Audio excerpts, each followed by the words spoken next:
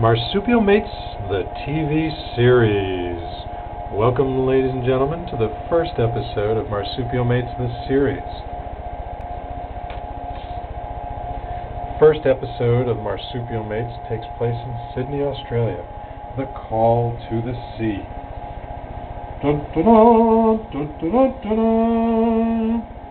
It was a cold Aussie day in Sydney. Mr. Redberto Kangaroo and his companion, Professor Ernesto Echidna, were sitting at their desk wondering how to celebrate the diversity in Australia and help all of the children to learn to play and work together for generations to come.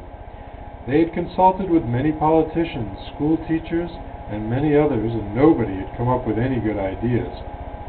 Red, as he was known to his friends and colleagues, started to read about the great tall ship Soren Larsina that had been built by the Australian government to travel all around the world. Then it hit him.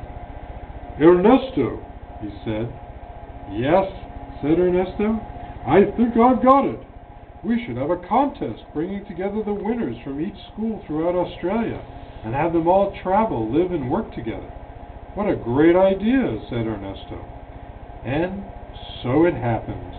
Dun, dun, dun, dun, dun, dun, dun, dun.